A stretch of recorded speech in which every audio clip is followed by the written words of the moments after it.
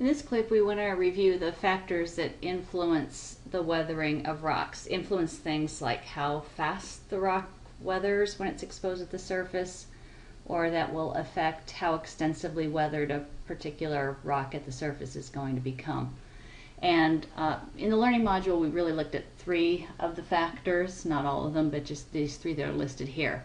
How fast a rock weathers depends on things like what kind of rock it is, of course, the rock type, and also on the climate. And how extensively weathered a rock becomes depends on how long it's been at the surface, or the time it's been exposed at the surface. So we'll review mostly the first 2 factors. The third, the time factor, is pretty self-explanatory. And in order to talk about the rock type factor, we really need to talk about how fast different minerals in rocks weather, right? Because for the chemical weathering reactions, they all involve certain minerals in the rock reacting with usually water at the surface of the earth. So let's look at the factor rock type in terms of, first of all, talking about the rate at which different minerals will weather.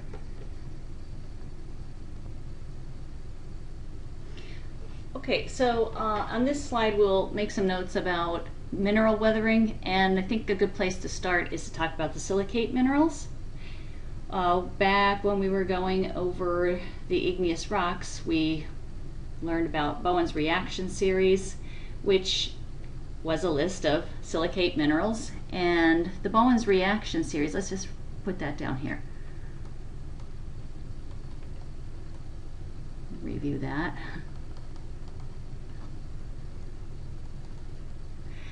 Okay, what Bowen's reaction series is a list of the silicate minerals that will crystallize out of a magma as it cools from high temperature to low temperature. And we're not going to really use it that way in this weathering context, but we'll list the minerals that are on the Bowen's reaction series. Right over here we had olivine, pyroxene, amphibole, and biotite, and there are mafic silicates. And over here on the right hand side there were plagioclase feldspars. Let's just write plagioclase feldspars. Right, at higher temperatures you get calcium-rich plagioclase feldspar, and then the plagioclase compositions evolve as they're crystallizing out of the magma toward more sodium-rich compositions, but we don't need to focus on that here. Okay, and then was potassium feldspar, muscovite, and we said quartz is the last mineral to crystallize out of a magma. So, right, that was the Bowen's reaction series, and in the learning module we said that we could use this list of silicate minerals to talk about how the different minerals will weather.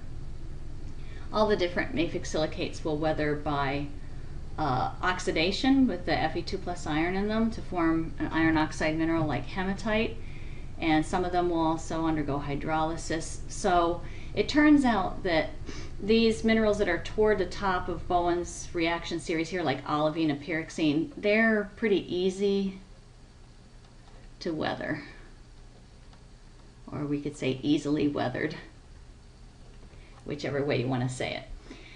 And right, the quartz mineral down here at the bottom of the list, that's very resistant to weathering.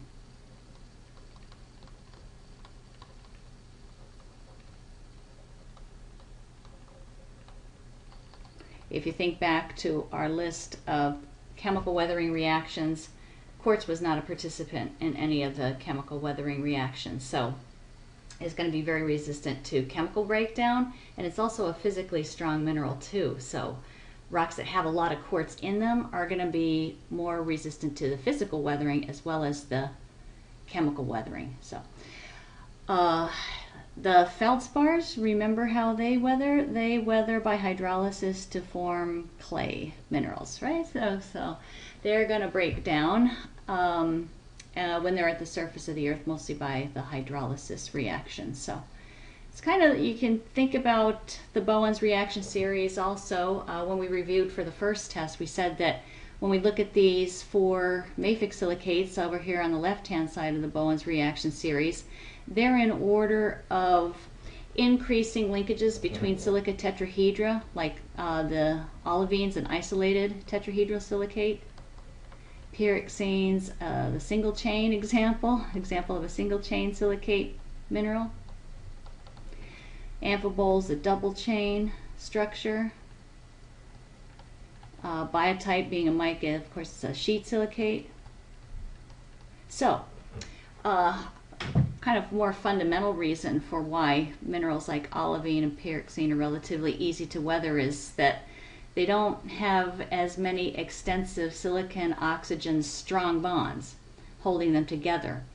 It's going to be easier for acidic water to attack weaker bonds, like between the oxygens in the silica tetrahedra and the bridging cations like iron and magnesium, than it is to break up those silicon oxygen bonds that we have within the silica tetrahedra.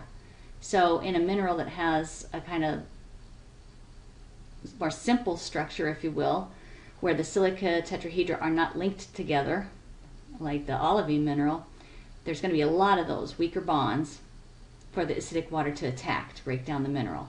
Pyroxene is only a single chain silicate. So again, the silicon oxygen bonding is not as extensive, and that contributes a lot probably to making the pyroxene more vulnerable to chemical weathering. Now the quartz, right, it's pure silica. So it's going to be a survivor. It's going to be very hard for that to be broken down by acidic water.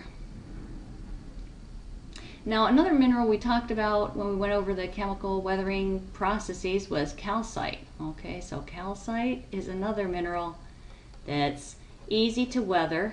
It weathers by dissolution. And of course the dissolution requires water, so it does depend on climate somewhat.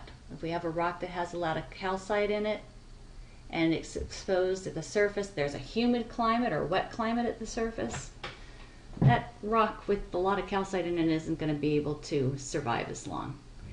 Whereas if it's exposed at the surface in a dry climate where there's not a lot of water around, it can survive a little bit longer. In the sedimentary rock chapter, we learned that limestone, it's a chemical sedimentary rock, right? That's made of predominantly the calcite mineral. So limestone will be easy to weather in a wet climate and more resistant to weathering in a dry climate.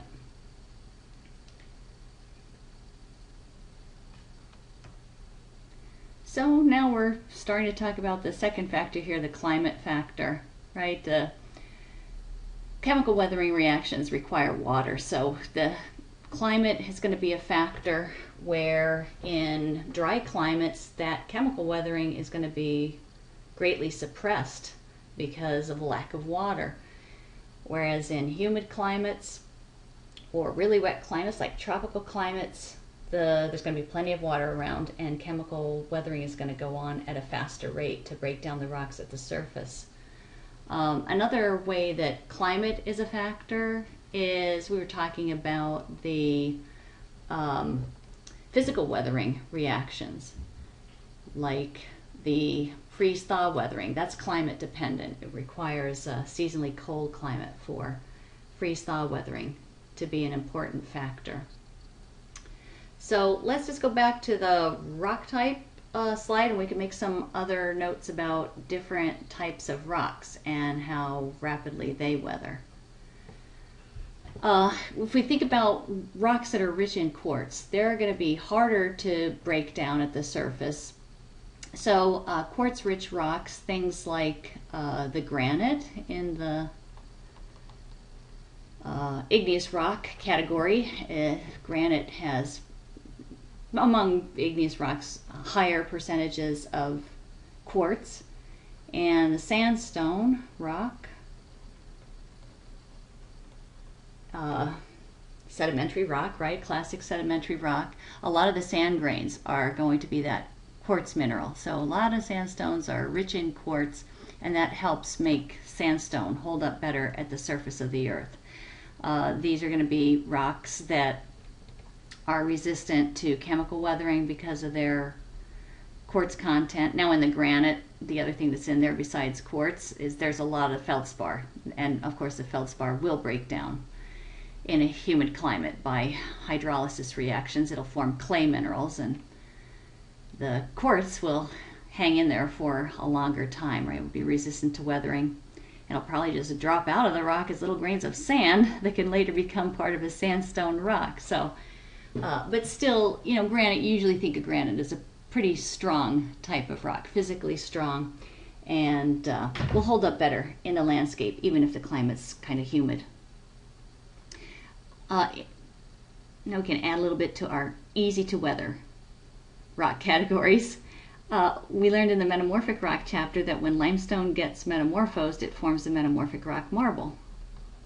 So marble usually has high calcite in terms of its composition, and the marble will be vulnerable to weathering in humid climates at a faster rate than maybe some other types of metamorphic rock, like quartzite, right? Quartzite, it's metamorphic rock that's made mostly of quartz mineral, so that's going to be a very, very resistant rock.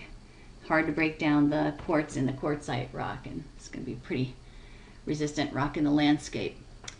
Now we can put on the easy to weather list of rocks shale, the fine grained classic sedimentary rock, or mudstone. And the thing about shale is, right, it has a lot of thin layers, comes in thin layers, and it's easy to break the rock along those thin layers. So physical weathering can take care of the shale rock in arid climates. Even when you don't have any water around, you can still have the physical weathering. Work at those thin layers of the weak shale rock and break it down as a result of physical weathering. Okay, so kind of the way we've set up this diagram is we're comparing different rocks over here, right?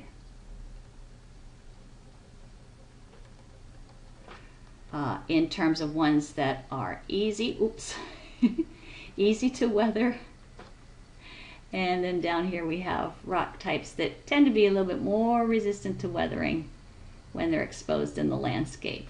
Okay, easily weathered and resistant. Resistant to weathering. So, all right, and it does, of course, depend on the mineral composition of the rocks. So I think we've pretty much covered the rock type and climate factors for our factors that influence weathering.